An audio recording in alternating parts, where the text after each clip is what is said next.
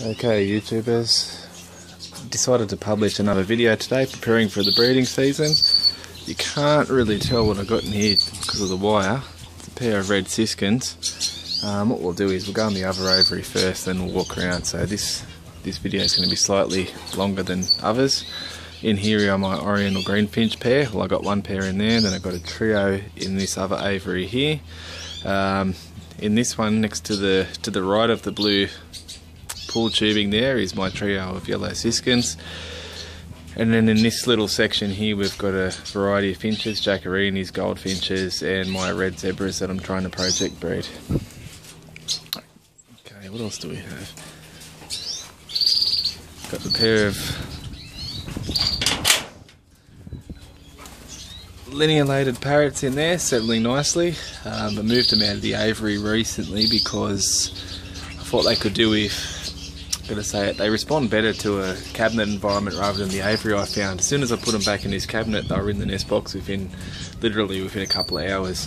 Down the bottom here I got my yellow siskin pair cage, which is in desperate need of a clean, so please don't judge me based on this video. And I've got my yellow siskin and goldfinch pair, so they're the pair I'm going to put up for muling this year. The hens have already started going in and out of the nest recently, so that's a good sign. Let's have a look. Actually, we'll start in this aviary first. So you can see I've got a lot of clutter to get rid of. First section.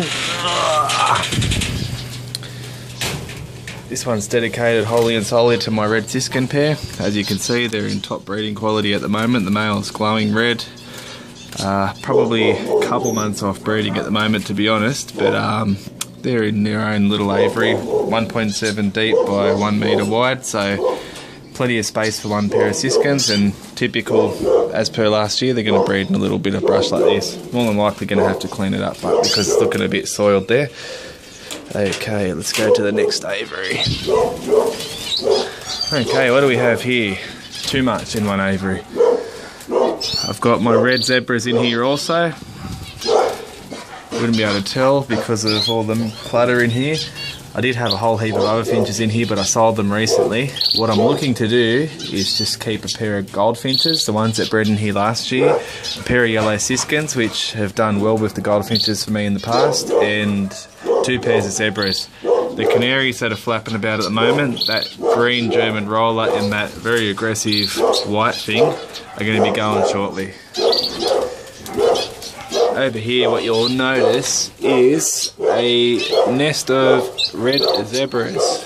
You can just see the young in there. They're about probably 3 or 4 days old, so I'm going to leave those.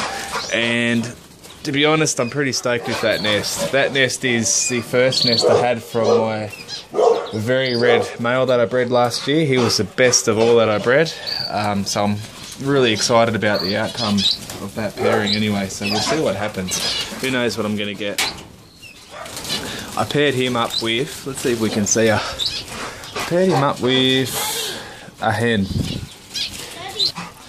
There we go, sorry about the interruption. Okay, what did I pair him up with? Charcoal hen. She's a dark fronted thing, so they tell you to put them to fawns or fawn charcoals, and others have told me to put them to charcoal birds, so we'll see how we go. Let's have a look at the next aviary. We won't go in there because it stresses them out too much, but here's where the oriental greenfinches live. As you can see, it's very densely bushed. I've done that for a reason. Sorry about the double wiring. Let's just have a quick little look in there.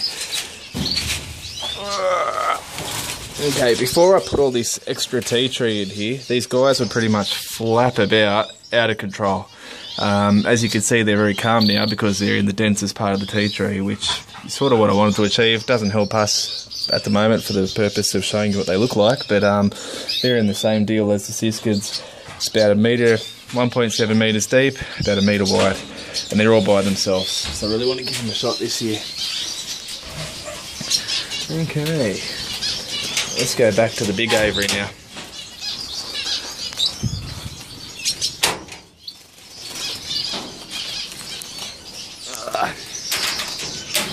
Okay, no one followed me into where they shouldn't be. Nope. Alright, I'm just going to pause it now and I'll join you shortly.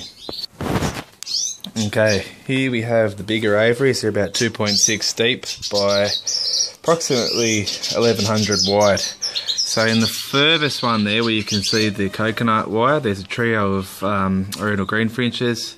In the next one with this little basket, you can just see them now. There's a variety of finches in there. There's a painted and a few pairs of Goldfinches, which are going to be moving soon.